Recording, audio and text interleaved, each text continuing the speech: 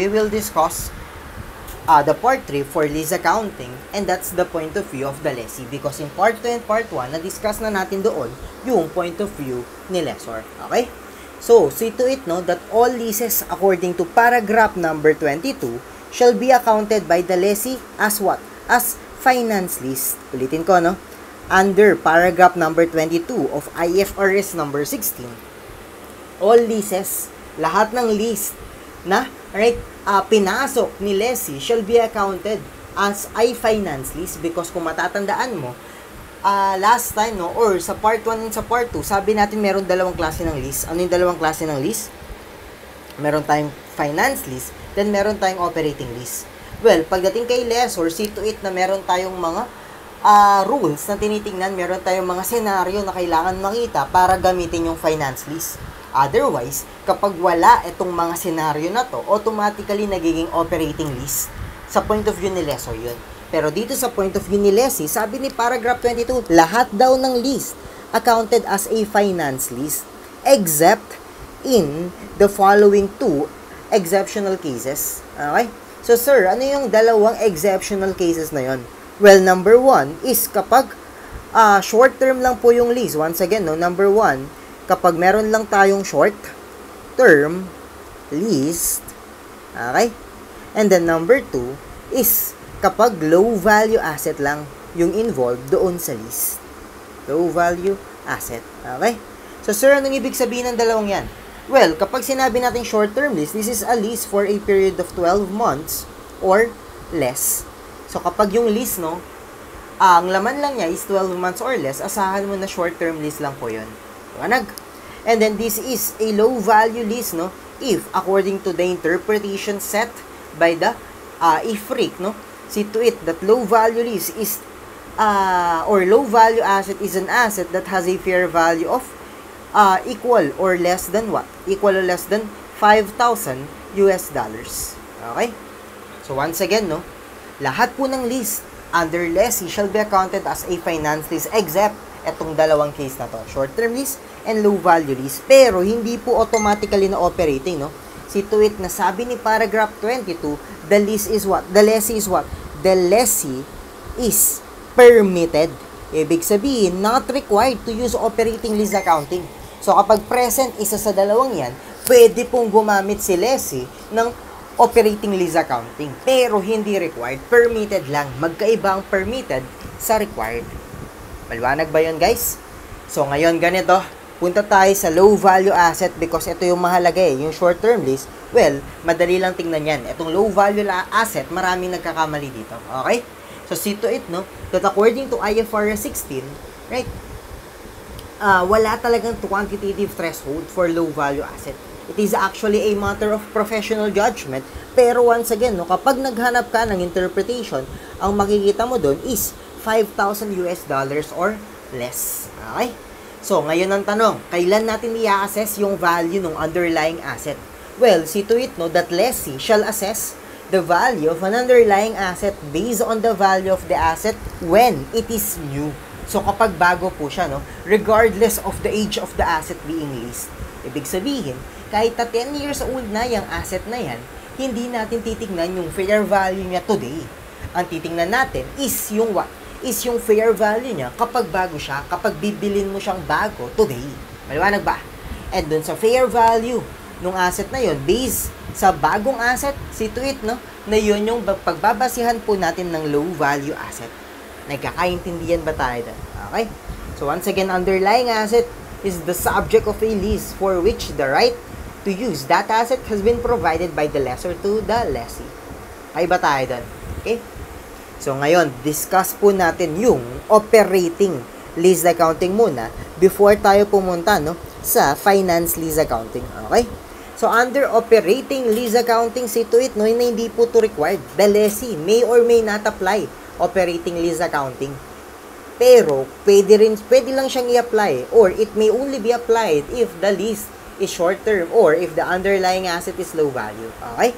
So, if the lessee elects, no, or chose to apply the operating lease accounting under the two exemptions given on the last slide, the lessee shall recognize the lease payments, no? Once again, the lessee shall recognize the lease payments as an expense, once again, no, as an expense in either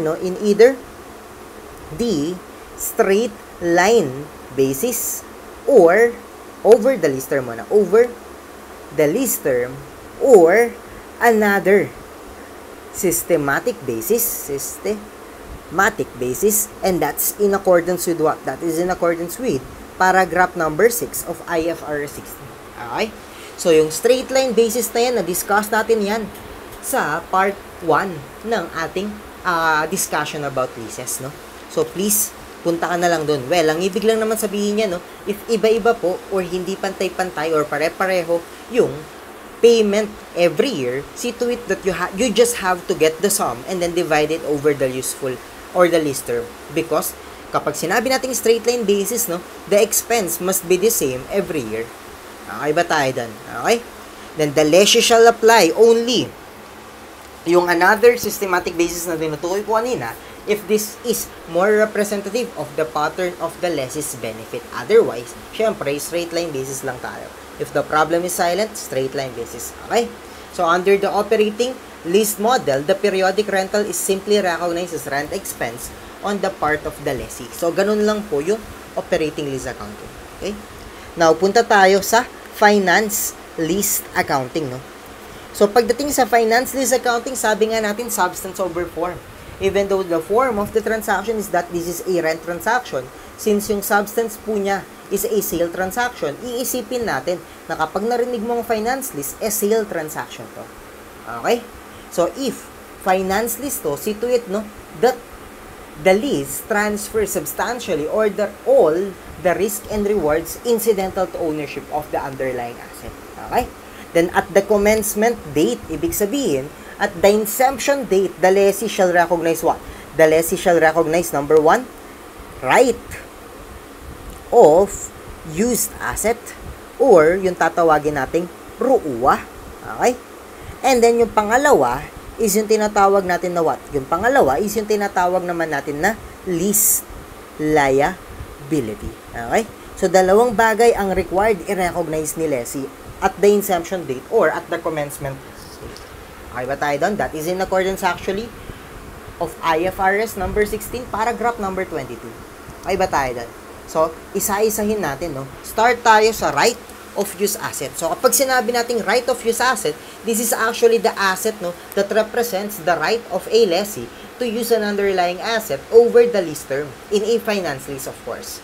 So, at commencement date, according to paragraph 23 of IFRS 16, right, at commencement date, the lessee shall provide or shall measure the right of use asset at what? At cost. So, ibig sabihin, measured lang po yung right of use asset initially at cost. Once again, this is the initial measurement. Initial pa lang yan, okay? Mamaya natin i-discuss yung subsequent measurement. So, the next question is, ano kaya ang laman ng cost? Tama ba? What's the composition of cost? Yun yung tanong, eh. Okay? So, actually, cost, meron yung 5 laman, no? So, sir, ano po yung 5 laman ng cost? Una, is yung tinatawag natin na initial measurement. Again, first will be the initial measurement of lease liability. So, sir, anong ibig po sabihin yan? Kapag mali ako sa initial measurement ng lease liability, automatically mali na rin po yung ruuwa ko? Yes, tama yon. That's why dapat tama ang measurement mo ng lease liability. Otherwise, mamamali din si ruuwa. Okay? Next, punta tayo sa number 2 is yung tinatawag po natin na initial direct cost paid by whom? By the lessee. Okay? So, kapag si lessee, nagbayad po ng initial direct cost, no? So, sir, ano po ba yung mga initial direct cost na to? Well, initial direct cost, these are actually the incremental cost of obtaining a lease, but not including leasehold improvements, no? Sir, ano po ba itong mga leasehold improvements na to? Well, kapag sinabi po nating leasehold improvements, these are separately accounted for as PPE, no? And depreciated over the lease term or the life of the improvement, whichever is shorter. So, kapag gumastos ka ng leasehold improvement, hiwalay po yun sa cost ng ruuan natin. Huwag mo siyang isasama, okay? Ang isasama mo lang is yung mga initial direct cost paid by the lessee. Sir, ano pa yung hindi kasama sa initial direct cost? Hindi rin po kasama dyan yung tinatawag natin na executory cost. So, lalagay ko dito not part, no, of cost. Para lang meron kang lecture note, no? So, ano yung mga not part of cost? Number 1, sabi ko kanina, is yung leasehold improvement because i-recognize po ito as another asset and that is part of the property, plant, and equipment. Pangalawa is yung tinatawag natin na executory cost. Sir, ano itong mga executory cost na to? Executory cost, these are actually ownership expenses, no? Such as maintenance, ano pa? Taxes, insurance, depreciation of the underlying asset, ano pa? Etc. etc. Hindi kasama yan sa cost ng ROUA because such costs are expensed immediately when incurred. Nakakaintindihan ba? Next, punta tayo sa pangatlo. Sir, ano po yung pangatlo? Well, yung pangatlo, ito yung tinatawag natin na suhol. Sir, suhol talaga. Hindi naman suhol. Sige, palitan natin. Ito yung tinatawag natin na padulas, no? Ibig sabihin yan, minsan, maraming gustong magrenta sa property na yan. And apparently, para piliin ka, no, ni lessor, syempre, kailangan may padulas. Ibig sabihin ngayon, there might be an additional payment before the start of the lease. So, if there are lease payments, no, made to the lessor at or before commencement date, tinatawag po natin yung mga yon na lease bonus. And lease bonus are actually part, no, of the cost of right of use asset. So, lahat ng additional payment, no, before the start or yung mga padulas, well, isasama po natin yan sa cost ng ROUA. Okay? Pero, meron tayong binabawas. Sir, ano yung binabawas natin? Ibabawas po natin dito yung tinatawag natin na lease incentives. Sir, bakit naman binawas yung mga yan? Because lease incentives, these are the payments by the lessor to the lessee. Pabalik sa atin. These are reimbursements by the lessor to the lessee associated, no, with the lease or actually with the, ibig sabihin lang dito, ina-assume ni lessor lahat ng ginastos mo. Ibig sabihin, ito yung reimbursement nung alin? Reimbursement nung initial direct cost na binayad mo kanina. So, kapag nagkaroon ng reimbursement, no, binalik ni lessor part ng mga binayad mo, see to it na ibabawas mo po yun sa cost ng ROUA. Okay? Then, one last thing na kasama sa initial cost of ROUA is yung tinatawag natin na what? Well, number 4 is yung tinatawag po natin na estimated cost of what? Estimated cost of dismantling the asset. Ano pa? Restoration cost and ano pa? Removing cost. Okay? So, sir, ano yung mga yan? Well, kapag sinabi natin cost of dismantling, dismantle is the other term to destroy. That's why kapag meron kang gustong patayin, no, or bugbugin, wag mong sabihin, I will destroy you, no, or I will kill you. Sabihin mo na lang, I will dismantle you. Joke lang, kidding aside, kapag sinabi natin dismantle, minsan kailangan nating sirain ng particular asset before we can remove it. Especially aircon, no, na nakadikit sa wall natin. So, kapag kinuha mo yung aircon or i-recognize mo yung aircon, see to it na hindi mo naman yan mahihila eh. Tama ba? So, ang gagawin mo is i-dismantle or i-disassemble mo muna yan bago ka mag-incur ng removing cost. Okay? Then afterwards, kailangan mong i-restore yung site kung nasaan siya because apparently, butas yan kapag hindi mo ni-restore. Tama ba? So, the last part of the cost of right of use asset will be the estimated cost of dismantling the asset, cost of removing the same, and restoring, of course, the asset to its original condition and location. Okay? So, this is the composition of cost. We're good. Now, punta tayo sa subsequent measurement. So, burahin ko muna itong lease liability, no? Sa next page na natin to ilagay kasi meron pa akong gustong sabihin dito sa right of use asset. So, after nating malaman yung cost ng right of use asset, number 3 muna sa mga cost or sa mga na-incur ni lessee na hindi part ng cost. Ano yung number 3? Nakalimutan ko lang sabihin kanina, pero number 3 is yung tinatawag po natin na refundable security deposits. Okay? So, sir, ano po ba yung mga yan? Well, refundable security deposit, no, is not a lease bonus because these are, from the term itself, refundable. Ibig sabihin, marireceive mo yan at the end of the lease term. And so, therefore, kailangan i-treat mo yan as a receivable. Iba tayo dun. Ngayon, ganito. Punta tayo sa subsequent measurement. No? What is the subsequent measurement of right of use asset? Ibig sabihin, magkano ba yung carrying amount na ipipresent natin sa statement of financial position? Okay? So, according, no, to IFRS number 16, paragraph 29, lessee shall apply the right of use asset using what? Using the cost model. Ibig sabihin, carrying amount now will be equal to the cost minus what? Minus accumulated depreciation. Again, minus the accumulated depreciation. Then minus the accumulated impairment losses. Sir, familiar po ata yan? Yes, familiar talaga yan. That's the same carrying amount computation under cost model din sa investment property and sa saan pa? Sa intangible asset at saka sa property, plant, and equipment. Okay? So, once again, no? Cost minus accum debt minus impairment loss. I believe sanay naman na tayong mag-depreciate. Sanay na rin naman tayong mag-compute ng impairment losses. Therefore, madaling-madali na lang to. Basta tama lang yung cost natin. Ay ba tayo doon? Okay? Then, carrying amount, always remember, is adjusted for any remeasurement of what? For any remeasurement of the lease liability because part of the cost is actually the lease liability. So, just in case, no, na ni-remeasure mo yung lease liability, asahan mo na kailangan mo ring i-remeasure yung right of use asset natin. Nagkakaintindihan ba tayo doon? So, ngayon, punta tayo sa other measurement models because meron tayong ibang mga bagay na pwedeng gamitin or model na pwedeng gamitin in subsequently measuring the right of use asset, no? What's the first one? The first one is yung tinatawag po natin na fair value model. But lessee shall only apply, no, this fair value model if and only if, letter A or number 1, the lessee applies the fair value model in measuring investment property and the right of use asset is actually an investment property or the leased asset is actually an investment property. Okay? Then, syempre, alright, kapag investment property yan, ipipresent mo rin itong right of use asset na to under investment property.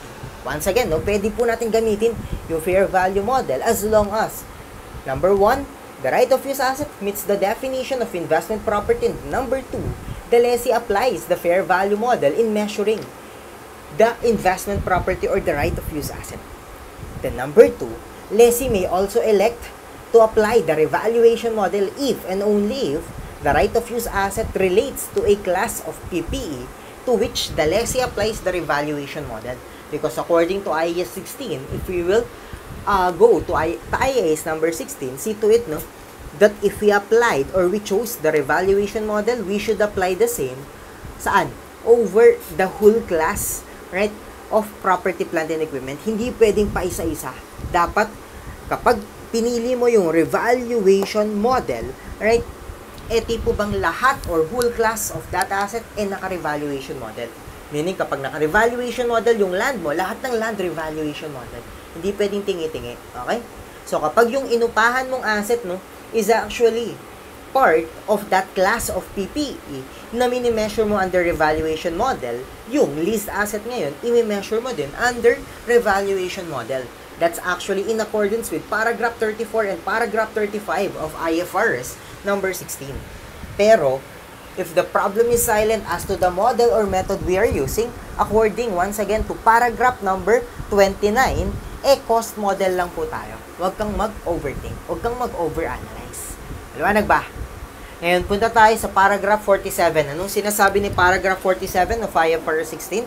Sabi niya, lessee shall present the right of use asset as a separate line item in the statement of financial position. So, separate line item po, itong row 1 na to. Okay? But alternatively, the lessee may include the right of use asset in the appropriate line item within which the corresponding underlying asset would be presented if owned. Meaning, kapag umupa ka or nag-lease ka ng building, pwede mo rin daw siyang i-add sa total cost ng building, sa total carrying amount ng building. Pero, alternative lang yon. As a general rule, dapat separate line item po siya sa statement of financial position. Nagkakaintindihan ba tayo doon? We're good? Ngayon, ganito. Punta tayo sa depreciation, no, of the right of use asset. Well, kapag silent ang problem pagdating sa depreciation, syempre, straight line method lang tayo. And under the straight line method, how do we compute for the annual depreciation? Well, annual depreciation, no, is actually equal to cost minus residual value. Again, minus, no, the residual value, then divided by what? Divided by the useful life of that asset. Nagkakaintindihan ba tayo? So, kung titingnan mo, parang madali lang, no? Pero actually, marami ka pang kailangan tandaan dito. Okay? Start tayo sa residual value. Sa residual value, see to it, no? Na, kailangan alam mo kung anong gagamitin mong residual value. Sir, bakit naman? Because meron po tayong tatlong klase ng residual value. Sir, ano yung tatlong yan? Una is yung residual value guaranteed. Pangalawa is the residual value unguaranteed. Then last is the residual value at the end of the life of the asset. Sir, anong pinagkaiba ng residual value at the end of the life? Well, kapag guaranteed at guaranteed, see to it na yun yung residual value at the end of lease term lang. Iba po yun sa residual value at the end of the life talaga. Okay? So, ngayon, makinig. Kapag letter T or letter O is present, no? Sir, ano yung letter T or letter O? Well, letter T is the transfer of ownership, then letter O is the option to purchase. So, kapag present sa problem, yung transfer of ownership or option to purchase, automatically, ang gagamitin nating residual value here is the residual value at what? At the end of the life, again, at the end of the life of the asset. Sir, bakit naman ganon? Because if present yung T at yung O, asahan mo na the asset will no longer be reverted back to the lessor. Hindi na ibabalik pa yung asset because kay lessee na yan mananatili. Alright?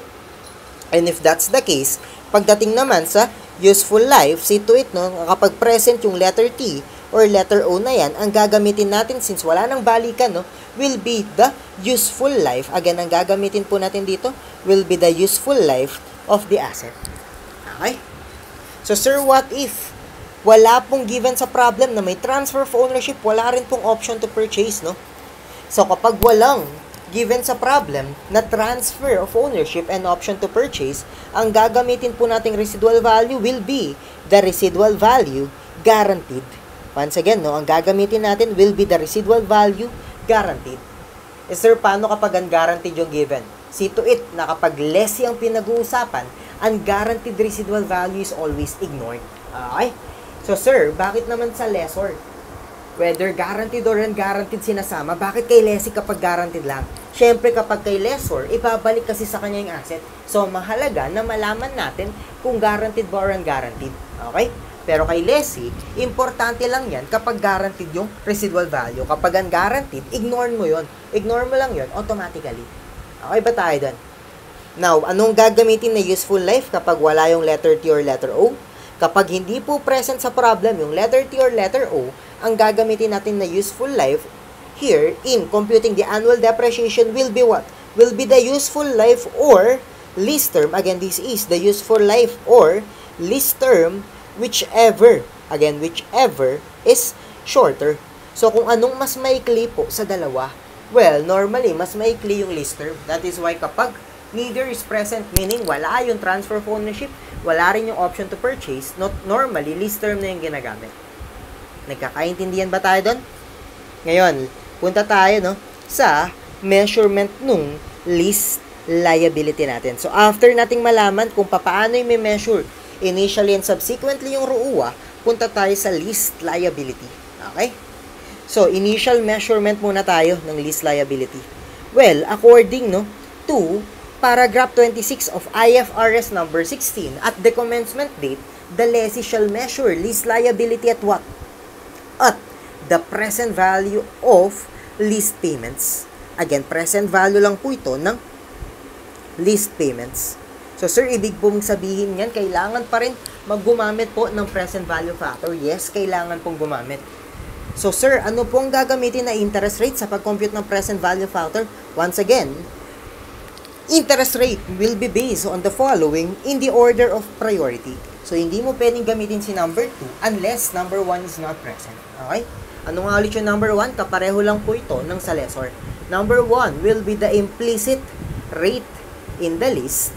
And then number 2 po is yung tinatawag naman natin na incremental borrowing rate. Again, number 1 will be the borrowing rate. Number 1 will be the implicit rate, then number 2 will be the incremental borrowing rate. Okay? So, yun yung ginagamit sa pag-compute ng present value factors. Ano ba? Ngayon, alamin natin kung ano ba yung ating ipe-present value. Ano ba yung laman ng lease payments, no? Well, lease payments, kagaya lang ng RUA, 5 po ang laman yan. Okay? Number 1, ano yung number 1 natin? Number 1, will be the fixed lease payment. Again, meron tayong tinatawag na fixed lease payments, no? So, number 1 will be the fixed lease payments. Okay? Ano pa? Number 2, syempre, will be what? Number 2 is yung tinatawag naman natin na variable lease payments. Sir, anong pinagkaiba ng fixed lease payments sa variable lease payments?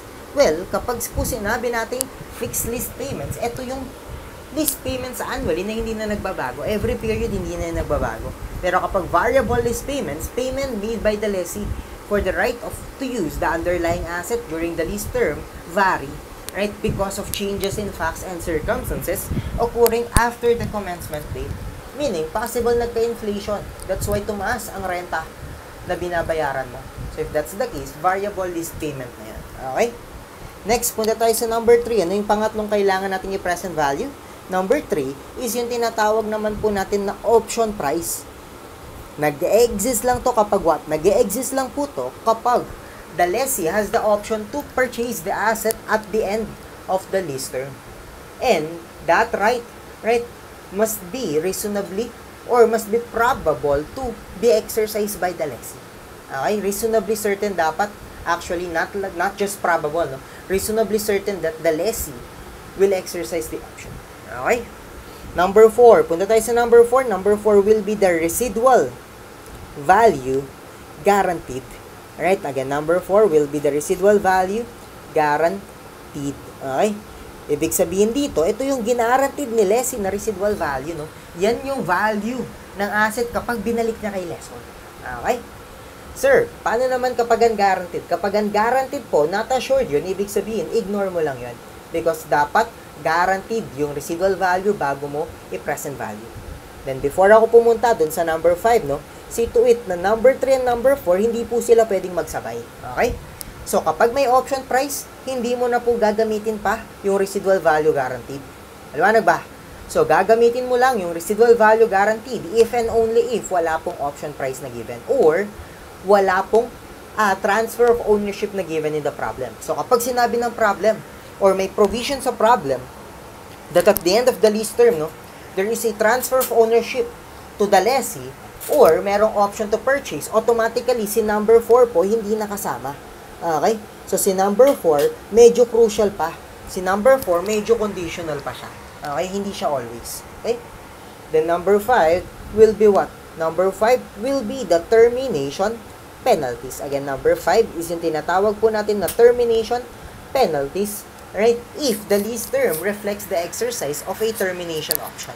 Right? So, ito po yung 5 bagay na kailangan nating i-present value. And that's the initial measurement of what? That's the initial measurement of the lease liability. Nagkakaintindihan ba tayo? Ngayon, pumunta po tayo sa subsequent measurement, no? What will be the subsequent measurement of lease liability? Well, subsequent measurement of lease liability will be actually the amortized cost. Ibig sabihin, gagamit pa rin po tayo dito ng effective interest method. So, kapag sinabi nating amortized cost, this is actually equal, no, to the carrying amount at the beginning, okay, minus principal payment. Again, minus principal payment. So, sir, paano po makukuha yung principal payment na yan? That's actually the annual lease payment. Again, this is the annual lease payment minus the interest expense. So, unahin mong bayaran yung interest bago mo i-apply yung payment saan? Bago mo i-apply yung payment sa principal. Aliwanag ba yun, guys? Then, apparently, interest expense is actually equal to the carrying amount at the beginning times the rate na ginamit natin sa pag-compute ng present value factor. So, kung implicit rate ang ginamit mo sa pag-compute ng present value factor, implicit rate din ang gagamitin sa pag-compute ng interest. If incremental ang ginamit, incremental din ang gagamitin dyan. Okay? Pero based sa past discussion ko, no, I give you a shortcut on how to compute the amortized cost or the carrying amount at the end. So, see to it that carrying amount at the end is actually equal to the carrying amount at the beginning times 1 point effective rate minus the payment. So, see to it na nag-a-apply din po itong shortcut computation na to dito sa leases. Nagkakaintindihan po ba tayo doon? So, yun na lahat ng kailangan mong malaman actually about lease accounting or finance lease accounting pagdating kay lessee. So, to apply all these concepts, let's now move on here sa problem number 1. So here, in problem number 1, on January 1, 2022, Pepper Company leased a machinery for 4 years. The useful life of the machinery is 5 years, and then the lease is at an annual rental or fixed payment of 100,000 payable at the end of each year. Ibig sabihin, ordinary annuity ang ating gagamitin. Okay? But if the first payment will be at the beginning of each year, well, annuity due ang ating gagamitin. Okay? So the implicit rate of interest is 12%. Then the lease provides for a transfer of ownership of the underlying asset to the lessee at the end of the lease term. Ibig sabihin, present yung letter T. If present yung letter T, once again, residual value na gagamitin will be the residual value at the end of useful life. Wala namang given. So, ibig sabihin, huwag mo nang problemahin. And then, useful life na gagamitin will be the original useful life, which is 5 years, kasi nga may transfer of ownership, okay? So, requirement 1, what is the initial lease liability? Liwanag ba? So, dito, isa lang naman ang kailangan nating i-present value out of 5 na components ng lease payment, isa lang yung given, that's the fixed payment. So, yun lang, no?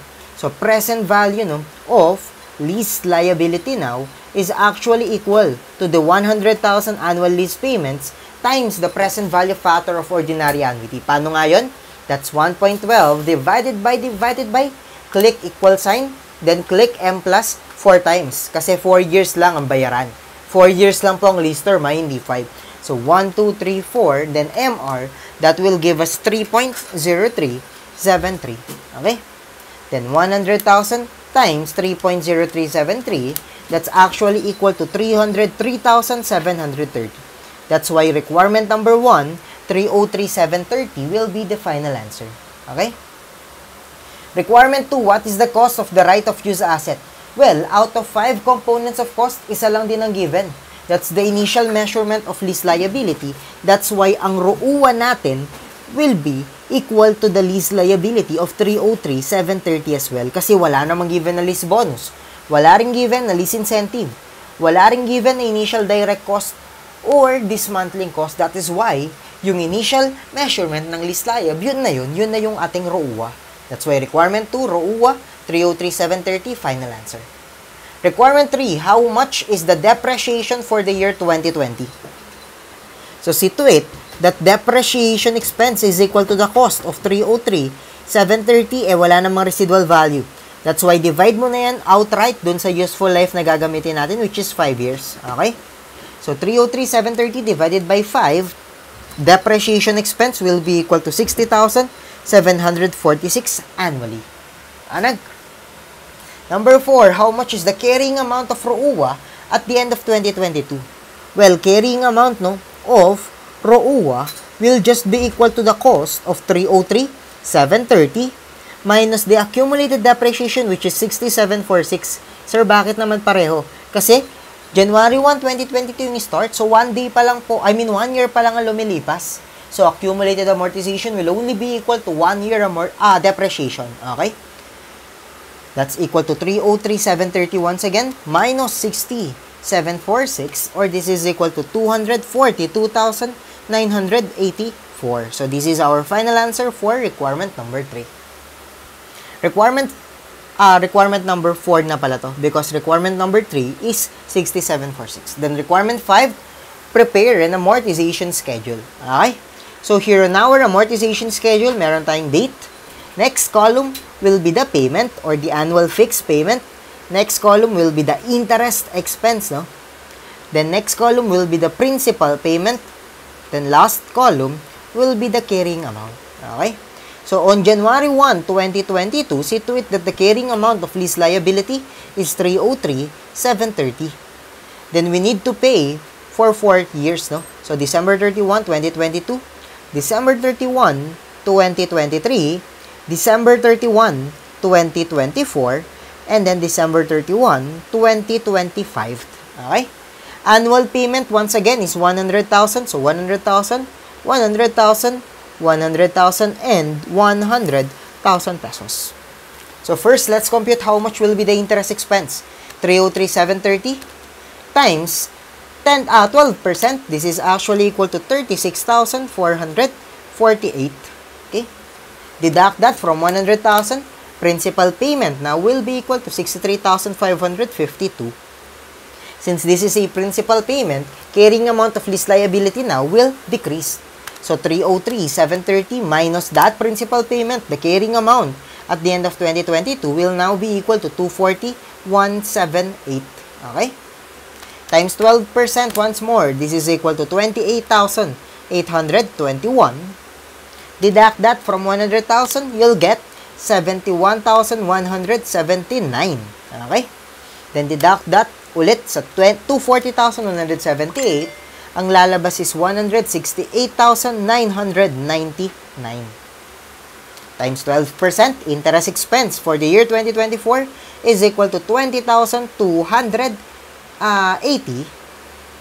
Minus mo sa 100,000, ang lalabas is 79,720. Then deduct mo yan sa 168,999, ang lalabas is 89,279. Okay ba tayo doon? Hopefully, you're still good, no? Next, dapat magzi-zero na ang ating carrying amount. So, ang gagawin natin dito is force balance natin yung principal payment. Dapat yung principal payment natin will be equal to how much? This must be equal to 89,279. So, magkano dapat ang interest expense? This is 100,000 minus 89,279. Okay? So, 100,000 minus 89,279. Interest expense now on December 31, 2025 will be equal to 10,721. Sir, bakit naman ganun ang naging computation? Well, kapag kasi minultiply mo, no, yung 89,279 sa 12%, hindi 10,721 ang lalabas. Magkano lalabas? 89,279 times 12%, that's 10,713. There's a difference, no, of 8 pesos that is due to the rounding off of present value factors. That is why, instead of multiplying the carrying amount at the beginning by 12%, what we did is actually to deduct, or we deduct the principal payment from the total payment to compute the interest expense. Are we good? So what will be the journal entry here? The journal entry on January 1, 2022, para lang kumpleto yung discussion natin, no, is to debit what? Debit right of used asset equal to the initial carrying amount of 303,730. Then credit lease liability equal to 303,730. Okay? Next, every December 31, what will be the journal entry? Every December 31, the journal entry is to debit depreciation expense, credit accumulated depreciation equal to 60,746.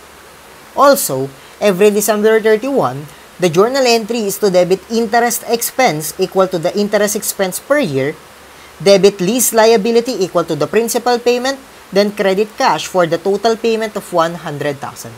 Okay? Then lastly, just to prove, no, na umaandar po yung shortcut na sinabi ko kanina, on your calculators, input 303,730 times 1.12, then deduct 100,000. Isn't it lumalabas si 240,178?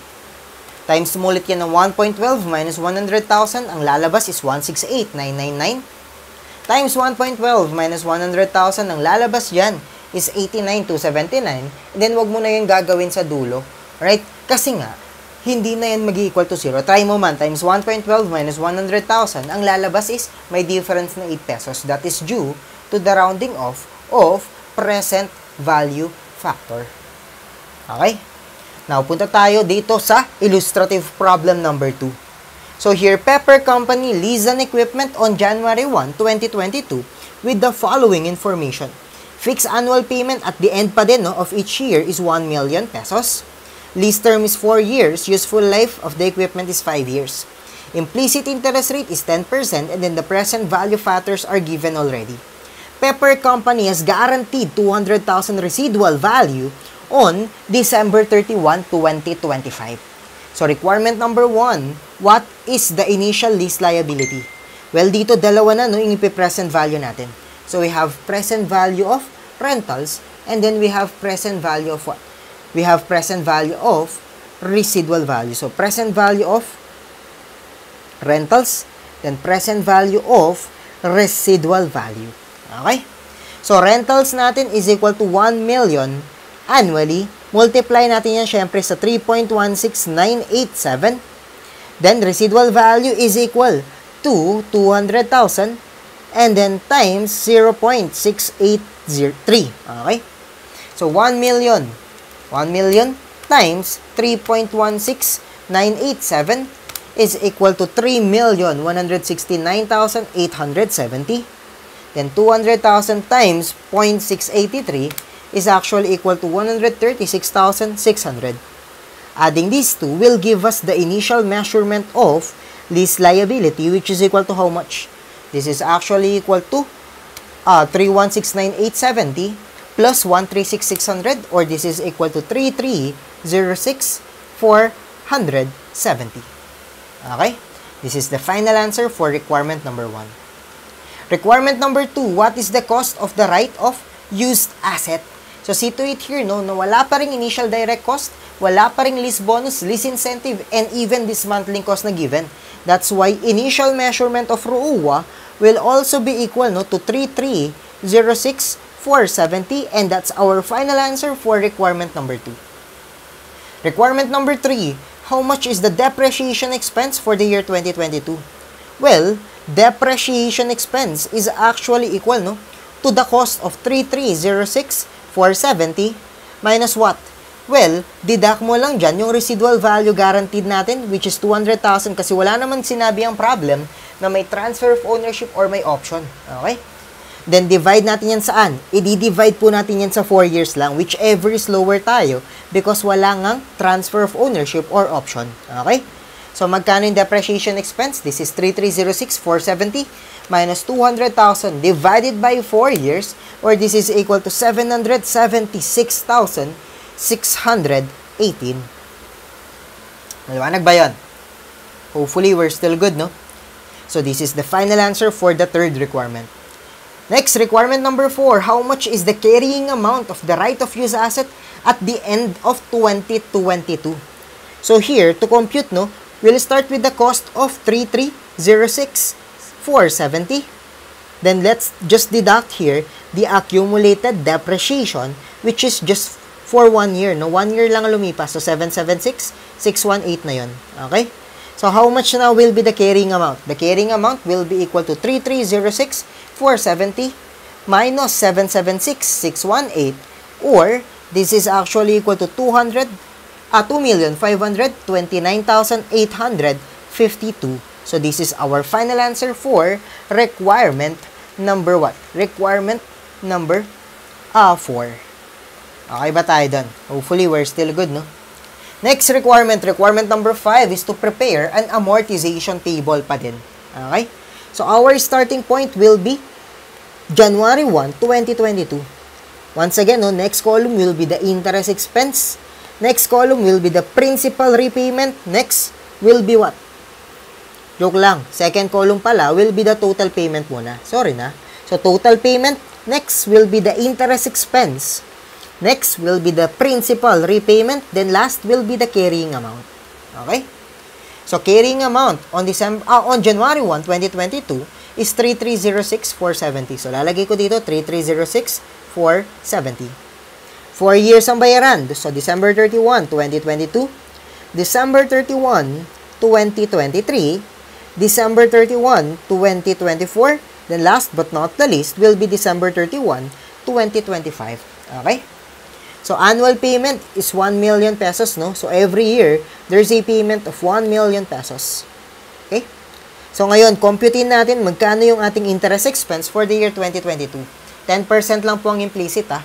So, 3,306,470 times 10%, that's equal to 330,647. Deduct that, no? From 1 million, we'll get what? We'll get 669,353. Then, deduct mo yan sa 3,306,470, kagaya lang kanina, ang makukompute mong carrying amount will be 2,637,117. Okay? Multiply mo yan sa 10% ulit, because 10% is the implicit, ang makukuha mo dito will be 263,712. Deduct that from 1 million, principal repayment will be 736,288. Then, deduct that 736,288 sa 263,717, makukompute natin yung carrying amount at the end of 2023, which is equal to 1,900,829. Times 10% ulit, magkano lumalabas? 190,083. Minus 1 million, the principal repayment will be 809,917. Then deduct mo ulit yun. So 1,900,829, or this will be equal to 1,000,000 what? 1,090,912. Okay? Once again, no, ang matira dapat po dito will be the residual value of 200,000. So ilalagay ko dito 200,000. Okay? So kung 200,000 yan, magkano dapat yung principal repayment? That's 1,090,912 minus 200,000, or yung principal repayment dapat nagkakahalaga ng 890,912. Okay? So, magkano ngayon ang interest expense natin? This is equal to 1 million pesos total payment minus 890,912, or magkano yan? This is equal to 109,088. Maliwanag ba yun? So, sir, bakit hindi mo na lang minultiply by 10% yung 1,090,912? Because may difference dun, nalalabas na magkano yung difference. The difference there will be equal to 109,091 minus 109,088, or there's a difference of 3 pesos. That is due to the rounding off of present value factors. May kakaintindihan po ba tayo dun? Okay? So, ang ginawa natin, finorce balance natin yung principal by deducting, no, from these, yung 200,000 na dapat ending. Then, after that, diniduct natin yung principal payment sa total payment para makompute yung interest expense. Okay, so that's the amortization table. Number 6, how much is the loss on finance lease if the fair value of the equipment on December 31, 2025 is only 150,000? Once again dito, nangako tayo ng magkano? Nangako po tayo ng 200. So, kung nangako po tayo ng 200,000, asahan mo na 200,000 dapat ang ating ibabalik. So, ang ibig pong sabihin yan, if nangako ka ng 200, 150 na lang yung fair value ng asset na binabalik mo, asahan mo na kailangan mong bayaran yung difference as the lessee kasi 200 pinangako natin eh. That's why in number 6, if tatanungin tayo how much is the loss on finance lease if the fair value of the equipment on December 31, 2025 is only 150,000, our final answer here in number 6, no, will be equal to 50,000 pesos. Sir, paano mo na-compute yun? Well, that is equal to the residual value guaranteed na 200 minus the fair value at the end of 150,000. Okay? So, kailangan mong bayaran yan and then i-recognize po natin yan as a loss. Okay? That's why here the journal entry is to debit loss then credit cash. The number 7, how much is the gain on finance lease if the fair value of the equipment on December 31, 2025 is only equal to 250,000 pesos. Okay? So, if the fair value is equal to 250,000 pesos, wala tayong problema. Sir, bakit naman? 200 yung pinangako mo eh. Pag sinabi natin residual value guaranteed, that's the minimum amount ng asset na ibabalik mo. So, kapag kumulang dun yung fair value, kailangan mong magbayad. Pero kapag sumobra, walang problema. Sir, hindi ba tayo maniningil? Hindi. Hindi ka babayaran ni lessor. That's why here in number 7, kung tatanungin tayo magkano yung gain, our final answer will be equal to 0. So, number 6, 50,000 loss. Then, number 7, 0 ang ating sagot. So, that is illustrative problem number 2. Okay? So, now, punta tayo dito sa illustrative problem number 4. Okay? So, here, in illustrative problem number 4, Pepper Company leased an equipment on January 1, 2022 with the following information, no? So, we have fixed annual payment in advance at the beginning. Again, at the beginning tayo this time, ibig sabihin, annuity due ang ating gagamitin, okay? Of each leased year, and that's equal to 1 million. Initial direct cost paid on January 1, 2022 is equal to 250,000. Lease incentive received is 150,000, and residual value guarantee is 300,000. Lease term is 5 years, useful life of equipment is 6 years, then implicit interest rate, no, will be 8%. Present value factors are also given, so hindi na tayo pinapahirapan pa, alright, dito sa illustrative problem number 4. Liwanag ba? So here, what are the requirements? Requirement number 1, what is the initial lease liability. Well, dito dalawa, no? That's the present value of rentals, then the present value of the residual value. So, present value of rentals will be equal to the 1 million pesos annual payment times the present value factor of annuity due of 1, which is equal to 4.3121. Then, residual value is equal to, magkano residual value? That's 300,000. Okay?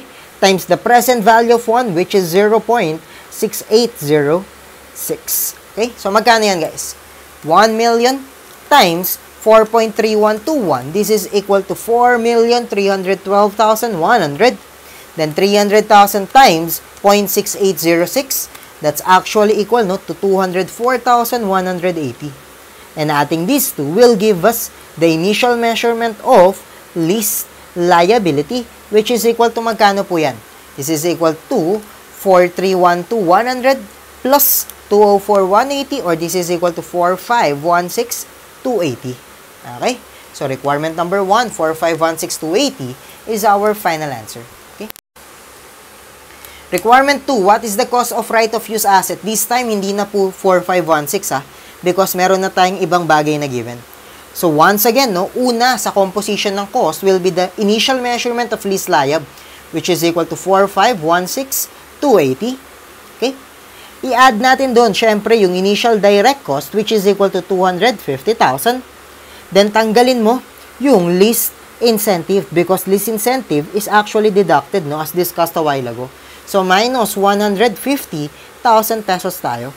So, magkano yung cost of row 1 natin? Cost of row 1 now will be equal to 451,6,280 plus 250,000, then minus 150,000, or this is equal to 4,616,280. And this is the final answer for the second requirement. Okay? Next requirement, requirement number 3. How much is the depreciation expense, no, for the year 2022? Dito, meron po bang sinabing transfer of ownership or option to purchase? Wala. Ibig sabihin, ang gagamitin natin will be the lower. 5 years ang mas mababa. So, yun yung gagamitin. Okay? So, depreciation expense will now be equal to the cost of 4,616,280 minus the residual value guarantee, which is equal to 300,000 divided by 5 years lang po. Okay? So, magkano yan, guys? This is equal to 4,616, once again, 4,616,280 minus 300,000 divided by 5, or this is equal to 863,256. Kakaintindihan ba? So, this is our final answer for the third requirement. Then, last requirement, no, will be the interest expense for the year 2022. Okay? So, on January 1, 2022, asahan mo na meron tayong 4,516,280. Kaso, may unang payment on January 1 din kasi in advance or at the beginning ang bayaran. So, minus mo muna yung 1 million pesos bago mo yun i-multiply by 8%. So, magkano talaga yung carrying amount as of 2022, January 1? That's only equal to 3,516,280. Tsaka mo ngayon yun i-multiply, no, by 8% para makompute yung interest expense. Not unlike kanina na yung carrying amount at the beginning, minultiply natin outright sa interest rate, no? This time, hindi ganon kasi advance yung bayaran. Okay? So, 3,516,280 minus, times 8%. This is actually equal to 281,302. And this is our final answer for requirement number 4. So, that is illustrative problem number 4. Okay? Now, punta tayo dito sa illustrative problem number 5. So, Pepper Company leasing machine on January 1, 2022 with the following pertinent information. Fixed annual payment at the end of each year is 1 million. Lease term is 10 years. Useful life is 12 years. Incremental borrowing rate is 14. Implicit rate is 12. Siyempre, implicit tayo. Okay? So, ibig sabihin, tanggalin mo yung naka 14%. So, hindi po kasama itong 5.216 kasi pang 14% yan. Hindi rin kasama itong 0.270. So, in-circle mo yung kasama lang, no? That's 5.65 and, 0.322. Okay? So, here, Pepper Company has the option, once again, has the option to purchase the machine upon the lease expiration on January 1, 2022 by paying 500,000. the lessee is reasonably certain to exercise the purchase option at the commencement date of the lease. Then ano pang meron?